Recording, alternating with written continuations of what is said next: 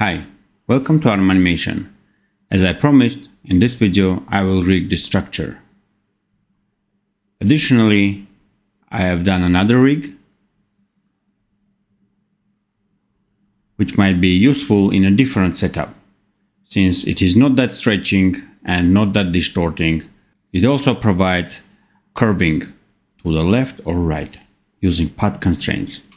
I will delete the rig now so we can build it from scratch. So instead of starting from beginning, I will save some time and already start from arranged setup and bones at the tip of each joint. This is how I bound all the meshes. Nothing complicated. So here is how it works.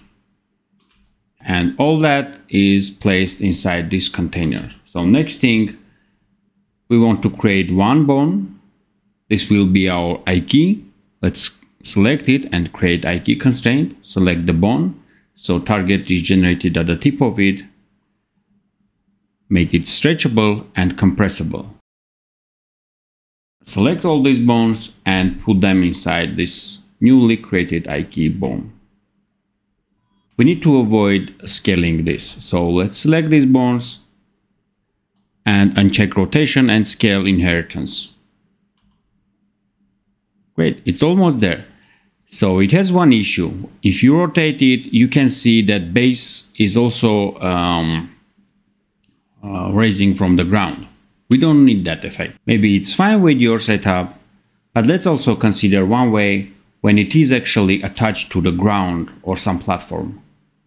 So for that, we'll have the same setup for this IK, but on the left and right. I will create two bones and similarly create an IK for them, stretch and compress. Stretch and compress. Now we need to put the bones on the left edge to this IK bone and bones on the right to the right edge. Let's delete this one. We don't need that anymore. And now let's try to move it. So you can see in this way we have this structure attached to the ground nicely. It has some issues. It's not like perfect, like rods are not solid, they are stretching, it's not fully correct. So one issue that we can fix is when it compresses, if the rods are made from solid material, the structure would expand.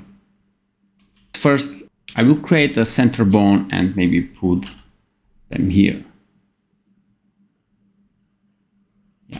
So what we basically want to do when it scales down, take the scale of this bone or this bone and apply it to this bone. So it will be scaling like this a little bit.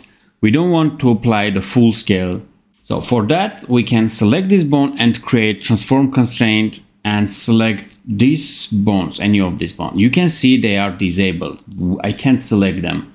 The reason for that is all the bones are placed inside this container bone.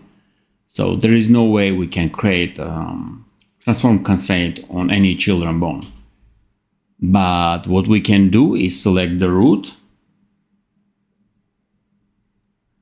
and create a bone that will actually take the scale value from any of these bone using constraint.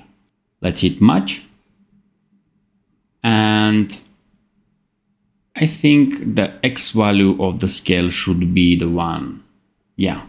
So I have the scale coming here. What I can do now, select this container and create another constraint. Now I'm taking from this bone and transferring to this bone.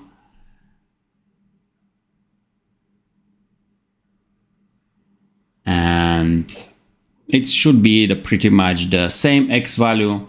But the important thing is here is that this bone is actually horizontal. This is where we actually flip the scale value. So let's scale it down and see.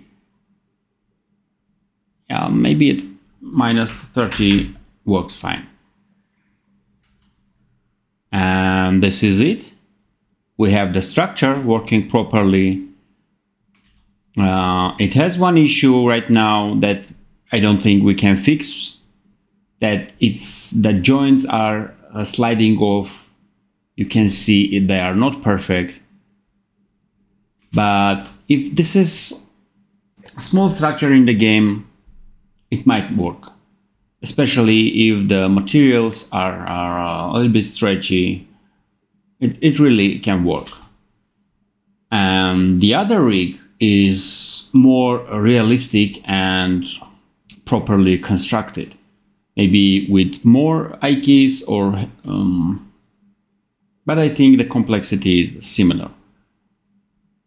It's also easy to build. So let's also build this one. Actually, I will separate this second part and share it only with our supporters, so they also get some special value. Don't forget to subscribe for the next video and join our Discord server to share your ideas and get quick help.